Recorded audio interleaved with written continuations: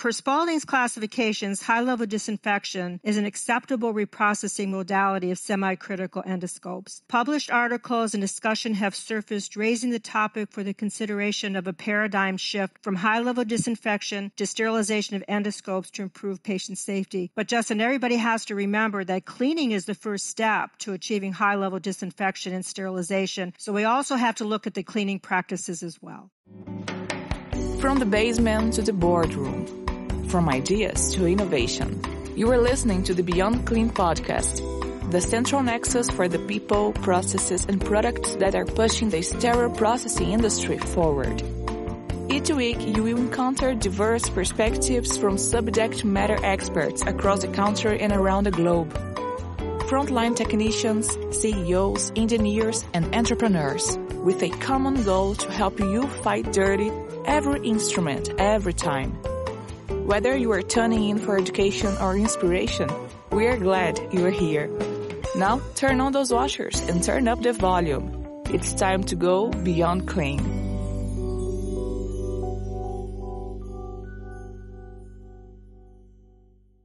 On this Vendor Spotlight, we have a panel of guests from Advanced Sterilization Products, or ASP, to discuss recent evidence indicating the potential hidden points of failure in endoscope reprocessing. Nancy Fellows, Senior Clinical Education Consultant, Dr. Ryan Lewis, Senior Director of Medical Affairs and Medical Safety, and Jeremy Yarwood, VP of Research and Development, will join us to explain why an institutional shift from high-level disinfection, or HLD, to sterilization of flexible endoscopes to improve patient safety is deserving of consideration. Nancy's career spans many years, beginning as a perioperative registered nurse at University Hospitals of Cleveland and the operating room operations manager at the renowned Cleveland Clinic. She has over 20 years of experience as a clinical education consultant and key opinion leader for Advanced Sterilization Products, providing knowledge, consultation, and education to healthcare facilities and departments aligned with ASP's products. She has had the honor to present domestically and abroad, is published, and is serving her second term as a member of the Ohio Board of Nursing, which is a governor appointment. Dr. Ryan Lewis is a licensed physician with over 20 years of experience in the medical device industry. He earned his medical degree from Drexel University School of Medicine and received residency training in surgery and otolaryngology before entering the medical device field. Dr. Lewis has a Master of Public Health from Johns Hopkins School of Public Health with a focus on global public health leadership, epidemiology, and communicable diseases. Dr. Lewis is accomplished at wheel-thrown pottery and enjoys mountain biking and fishing. And finally, Jeremy Yarwood is an innovative global leader of over 100 industry-leading R&D professionals in research, commercialization, and validation of novel, connected electromechanical systems and chemical and biological diagnostic technologies for medical device reprocessing and infection prevention. Prior to joining ASP,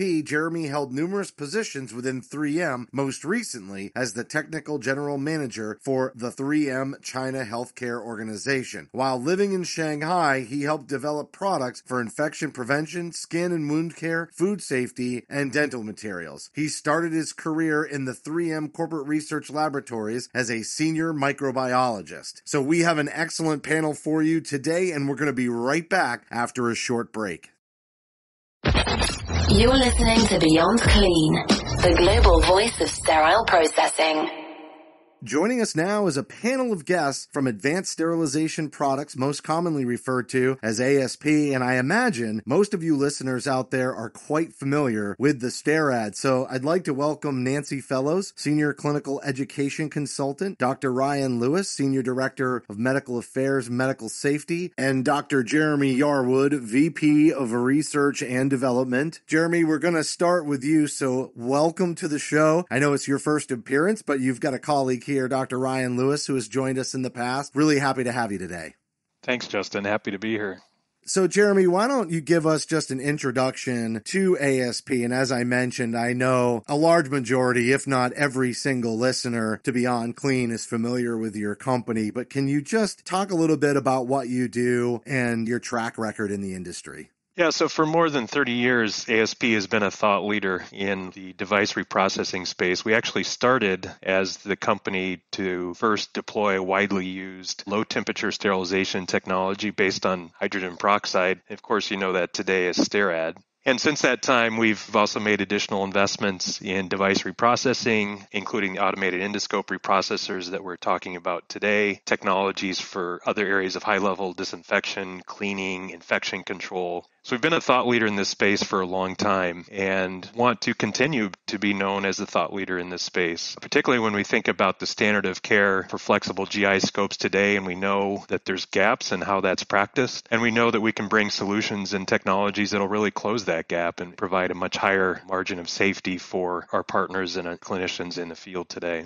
Well, I definitely understand the innovation piece because that was a big reason that Dr. Ryan Lewis joined us back in April in the early days, I'd say, of the pandemic for a lot of the efforts that ASP had put out there to really help the industry. And I'm going to go to Nancy Fellows now. Nancy, I want to welcome you to this episode as well. Thank you for coming on. Thank you, Justin. I'm really excited to be able to join this podcast today. So whenever there's innovation, it's because there's some sort of a problem or some issue or some industry challenge that needs to be solved. So Nancy, I'd like you to talk about that state of the market. What is the biggest industry challenge that you see today?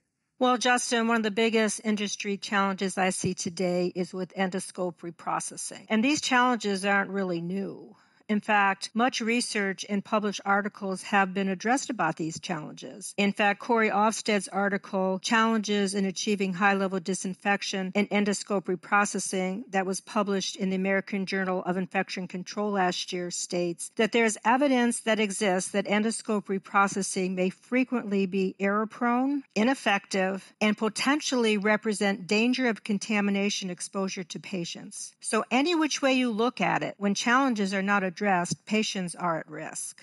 Yeah, and that's the biggest concern. And I'm 100% with you on that. And I can tell you that we have had several interviews on Beyond Clean where we've talked about this, the complex medical devices, the instructions for use. And then you mentioned this article from Corey Ofsted and talking about some of those improper practices. So can you give us some examples from that article that really stuck out to you? Well, absolutely. And there are many. But what I'd like to start with is human factor. Human factors contribute to non-adherence to guidelines, standards, policies and procedures, and manufacturer written instructions for use, or IFUs. AORN, the Association for Perioperative Registered Nurses, states, patients have a right to undergo endoscope procedures in a safe, clean environment where personnel adhere to consistent, evidence-based practices for processing every flexible endoscope every time care is provided. And additionally, the CDC states that all personnel involved in the reprocessing of endoscopes, and this includes supervisors and managers as well of reprocessing personnel, receive ongoing education, training, and assessment of competency. But the second one I'd like to touch base on is really important, and this is the improper use of high-level disinfection practices. Corey Ofsted's team during the study noted staff members using expired products, not monitoring the proper HLD temperature, inadequate testing for the minimum effective concentration, or MEC, of the high-level disinfectant solutions, and improper storage of MEC test strips. And Justin, I'll share with you most sincerely that I didn't really have to read Corey's article to see failures in practice myself. Time and again, I've brought failure of practice to the attention of managers and staff members, citing IFUs, standards and guidelines from reputable organizations such as AMI, SGNA, AORN, ISHM, CDC, and others. But I digress, because per Spaulding's classifications, high-level disinfection is an acceptable reprocessing modality of semi-critical endoscopes. Published articles and discussion have surfaced raising the topic for the consideration of a paradigm shift from high-level disinfection to sterilization of endoscopes to improve patient safety. But Justin, everybody has to remember that cleaning is the first step to achieving high-level disinfection and sterilization. So we also have to look at the cleaning practices as well. Those challenges were front and center in healthcare prior to the pandemic. Obviously, that's gotten a great deal of the entire country's focus. But talking about CRE and other commonly referred to as superbug infections really did highlight that issue. Like you said, it has to be clean before it can be high-level disinfected. And I think every sterile processing technician has had, if it's not clean, it can't be sterile, wired into their brains very soon as they enter this industry. But the instructions for use is a really interesting area, I think, in terms of we're seeing a lot more effort into standardization, but that whole competency piece, what a challenge that is. And I think one of the things that you brought out is a lot of times managers and the educators who may be doing the competencies in the departments are very much focused on the competency for the actual device. But what you're talking about is the actual process to do high-level disinfection, and that the instructions for use for that equipment may not be followed. And you highlighted some areas with expired products and improper temperature that may not always be getting the most direct focus. Is that a correct assumption based on what you've seen? Yes, it is. And I would say for years, ASP has sought to introduce innovative technology that protects patients at their most critical moments. You mentioned the STERRAD when we started the podcast today. ASP's STERRAD NX and STERRAD 100NX sterilization systems have technology capable of penetrating long and narrow lumens, yet gentle enough to reprocess delicate and heat-sensitive instruments such as flexible endoscopes. And I'd like to just mention, too, in my experience as a clinical educator for ASP, I've begun to see that urology departments, whether it's in a doctor's office or a clinic or in the hospital, have begun to change their practice from HLD of their cystoscopes and ureteroscopes, where HLD is an acceptable process per Spalding's classifications, to sterilization. Hence, this is elevating their practice. Where ASP also offers a technology that protects patients is we validated sterilization of specific endoscopes. Where validated sterilization of specific endoscopes is not yet available, the ASP AER or AEROFLEX automatic endoscope reprocessor and the Evotec ECR endoscope cleaner and reprocessor have features that specifically address multiple points of failure during high-level disinfection reprocessing that were detailed in Corey Ofsted's study. By going to automation, it eliminates using expired products such as solutions and test strips. It eliminates the need for manually monitoring the proper temperature for high-level disinfection for it to be achieved. It eliminates the need for manual testing of the solution, the MEC, by automating this task or function. And because it automates the MEC monitoring, this eliminates the need to properly store test strips.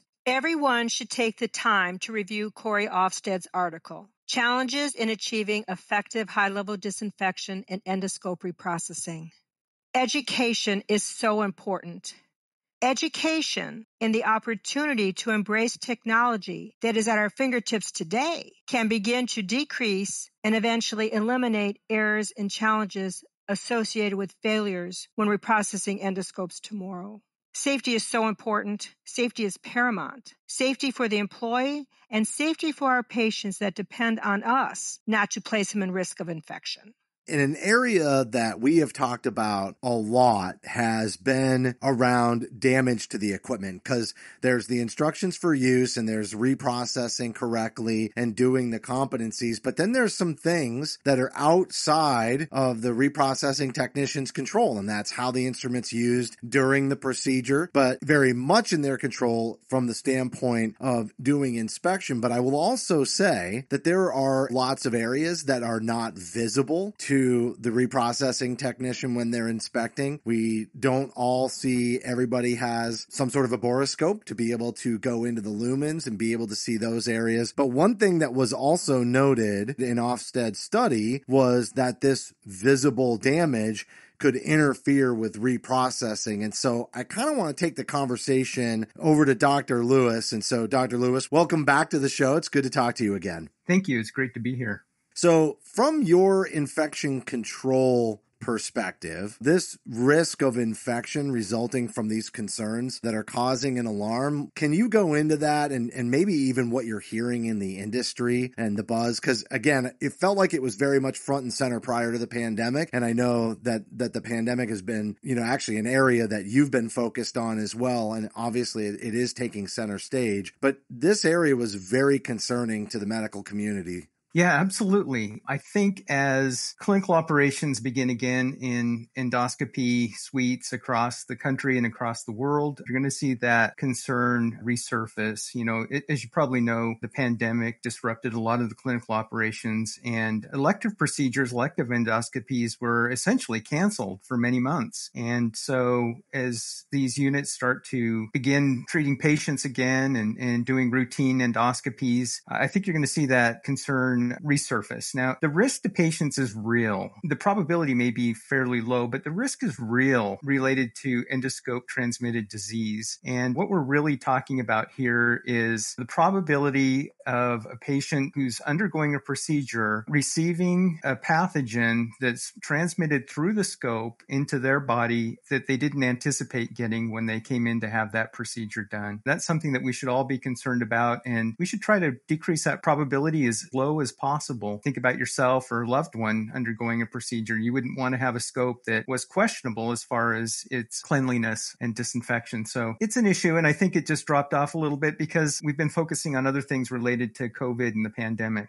So COVID is a coronavirus, but it's not the only coronavirus. Is there information out there that ties different coronaviruses together and can give us some insight on what the risk might look like relative to that type of virus and endoscopes? Sure. Yeah, absolutely. It's interesting. There are a couple of other infamous, I guess, coronaviruses in that family. There's SARS and MERS, both of which have caused pandemics in the past, not to the extent that COVID has. The actual name for the virus that causes COVID is the SARS-CoV-2, as you probably are familiar. But the SARS virus that erupted in 2003 was really one of those opportunities for scientists to learn more about coronavirus outbreaks. And from that time, we've learned quite a few things about the virus relative to its transmission. For example, back in 2003, when we had that SARS outbreak starting in Asia, there were a number of cases that were suspected to be transmitted by patients' feces or urine. In fact, there was a housing complex in Hong Kong where over 300 people became infected there, and it was mysterious because as they were doing their contact tracing, they couldn't tell exactly how those folks had become infected. As they looked into the plumbing in that facility, they found that there was a defect in the plumbing that had been aerosolizing fecal material into the living spaces, and they were able to trace the virus. Well, that was something that they weren't sure could be an attribute of SARS-CoV-2, or what we know as COVID right now. But recently, a couple of researchers in China have shown that indeed, through feces and through urine, that virus can infect cells. And by that virus, I mean the coronavirus that we're dealing with today. And so patients are undergoing procedures where they're having scopes come in contact with their GI contents. They're having scopes placed in their urinary tract. And so it is something to be concerned about for scope cleanliness as we move forward. And something that we did learn from previous viruses in the coronavirus family that is now showing to be true in this particular pandemic.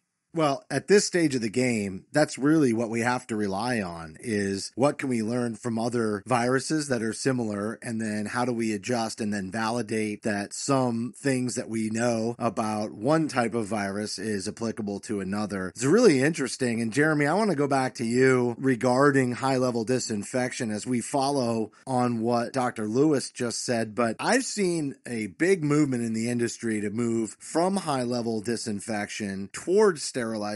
Can you give us some background on the reason for that movement? Yeah, absolutely. So I think we all realize that based on this accumulating mountain of evidence that indicates challenges with both cleaning and reprocessing of GI scopes, that's particularly concerning with semi-critical devices that may cross the mucosal barrier. And so anything that becomes more of a therapeutic operation, if you will, and the potential to introduce pathogens into the human body, duodenoscope certainly being one of the more notorious devices in that category. We've been asking for a while, how do we create a higher level of confidence, certainly a higher safety margin for those types of scopes in particular. And so knowing that at the end of the day, sterilization, of course, with the exceptionally well-proven track record and validated in a way with a very high margin of safety, if you will, we've been asking together with certainly many others in this industry, how do we move some of these semi-critical devices to sterilization and provide that higher margin of safety? quality, such that even if there could be suboptimal cleaning procedures, even if something else, whether it's a defective component of the scope, et cetera, is not caught earlier in the process, and by the way, we shouldn't give up on those by any means, but at the end of the day, how do we make sure the reprocessing method itself has the highest margin of safety? And so this has really pushed the interest in terminal sterilization of GI scopes. Not a trivial challenge, particularly when it comes to material compatibility of these systems, and this is part of the reason you haven't seen this widely spread or adopted so far.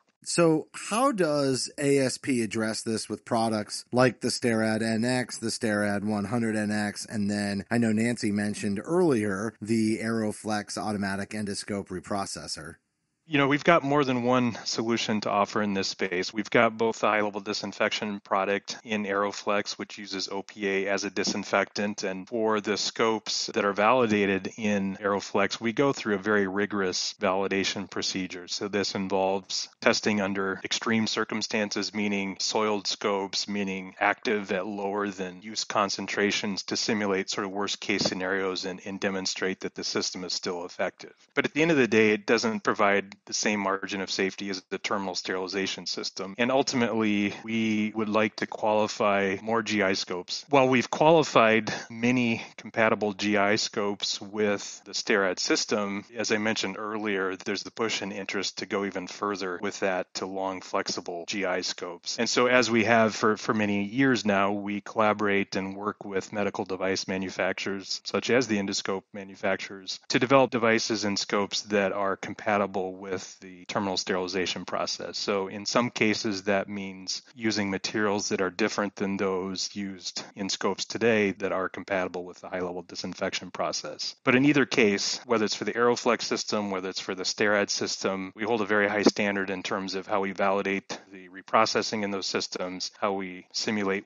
what I call worst-case scenarios, again, unlikely to happen in the clinical environment, but again, to ensure that there's a margin of safety there when it comes to actual use of the devices. I don't think that most people out in the industry understand just how rigorous that validation process is. And you have to go through that validation process to be able to get your 510K approval on devices. And so that process is rigorous, but also it's made more rigorous by what you just described as planning or testing for worst case scenarios. And so then when you say that you're doing that for all these different devices and flexible endoscopes is what we're here to talk about now. How involved is that process? How long does that take? Because that seems like a good deal of effort and work that goes into product development.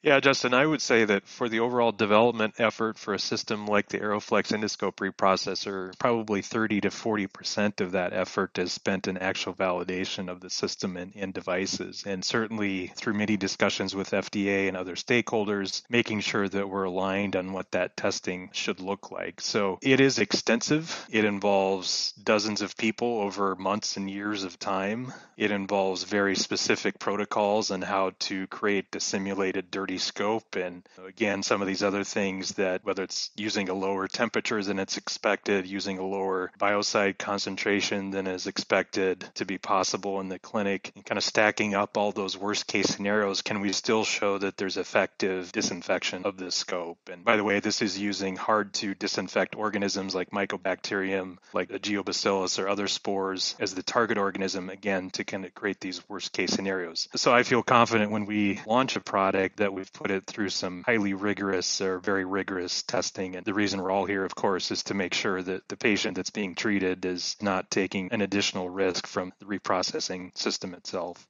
All right, Jeremy. So I know we're getting close to the end of the interview, but we highlighted a little bit about the AEROFLEX automatic endoscope reprocessor. And I know, again, that so many of our listeners are familiar with the STERRAD, but what makes the AEROFLEX so unique in the marketplace? Yeah, so one of the key points of failure, and I think Nancy alluded to this earlier with some of the human factors, is we know that using test strips to measure biocide concentration in automated endoscope reprocessors is a step that can be skipped and unfortunately too easy to be skipped when one is under pressure. And secondly, the results can be difficult to interpret. So visual or color-based testing strips are not certainly the most accurate way to measure biocide concentration, but yet biocide concentration, of course, is directly correlated with the efficacy of the process. And so in launching the AEROFLEX system, we developed an automated MRC monitor, minimum required concentration monitor, to confirm that before the cycle starts that the active concentration is at or above the required concentration. And if it's below, the system will not start. It will not proceed with the cycle. So it literally makes it impossible to see a concentration that's below the requirement, and it automatically documents that. So if there's ever a question in the future about whether the scope was properly treated, it's easy to go back and confirm that for those cycles that the appropriate biocide concentration was met. So this is pretty unique in the market, essentially automates one of the potential failure points in the system and provides a much higher level of confidence for the user. Excellent. And so we talked a lot about Corey Ofsted's study in the article that highlighted her findings. And so, Nancy, can you talk a little bit about that article and how the listeners can get their hands on that information? Yes, Justin. So the article is an amazing article because it's a study. And so individuals of Corey Ofsted's staff worked with hospitals and staff members in watching how they process their scopes for high-level disinfection, which is always difficult because I've been involved in a few of those myself. And when people are watching others do their tasks, they become very nervous. And if you look at SG&A's recommendations for just manually cleaning and high-level disinfecting an endoscope, it's just many, many, many steps. And so it's really easy for operators to miss those steps. So she has the evidence in the study that shows where the most common steps are missed. And that highlights the challenges with reprocessing these scopes. So if individuals would go back to that article and look what she has found, and evidence proves that these challenges are there, then hopefully with education, they will be able to shore up their practices and provide a better practice for processing these scopes, which of course has a direct result to our patients.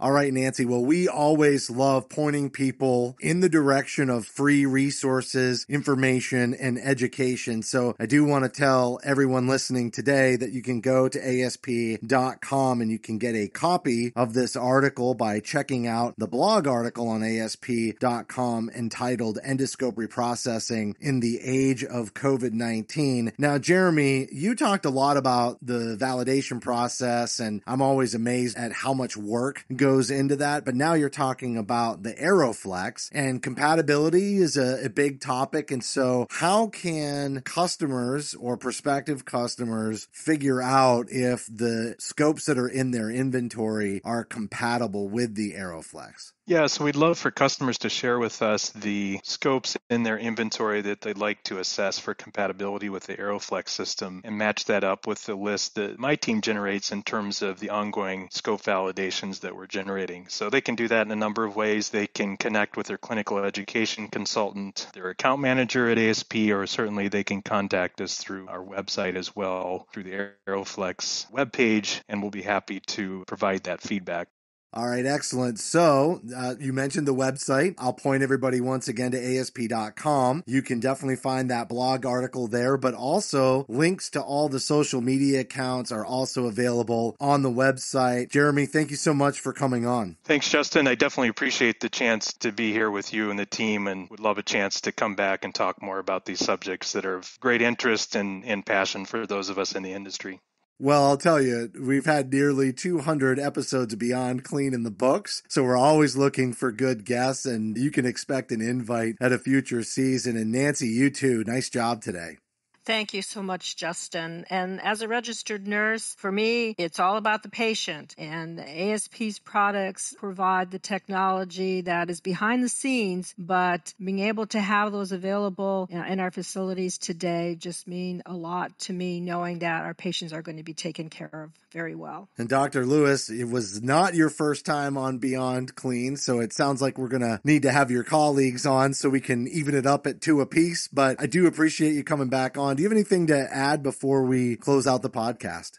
No, it's great to be on, and I'm thankful for the mission that Beyond Clean provides. Definitely, we're all in this for patient safety, and we're all interested as patients, too, in being safe as we receive treatment. So we thank you for providing this great service that you and your colleagues at Beyond Clean provide. That was Nancy Fellows, Senior Clinical Education Consultant, Dr. Ryan Lewis, Senior Director of Medical Affairs and Medical Safety, and Jeremy Yarwood, VP of Research and Development with Advanced Sterilization Products, a leader in infection prevention dedicated to creating product solutions and processes to help protect patients during their most critical moments. As a reminder, you can visit ASP.com and search for the blog article, Endoscope Reprocessing in the Age of COVID-19, with a free link to download Corey Osted's article, Challenges in Achieving Effective High-Level Disinfection in Endoscope Reprocessing, referenced throughout this interview. It was great speaking with Dr. Ryan Lewis again, and I would also encourage you to listen to his bonus episode from this past April entitled Preventing Contaminated Devices in Light of COVID-19, which is the highest downloaded educational episode on Beyond Clean in 2020. We spent a lot of time today discussing a potential paradigm shift from high-level disinfection to sterilization, but another thing that really stood out to me was just how extensive and involved the validation process is for bringing new equipment to the market, such as the AEROFLEX AER. But that's going to do it for this week's Vendor Spotlight. As a reminder, you can help support Beyond Clean by subscribing on iTunes, Stitcher, Google Play, and Spotify, or by downloading our smartphone application for iPhone and Android. We'd certainly appreciate a rating and a review because your feedback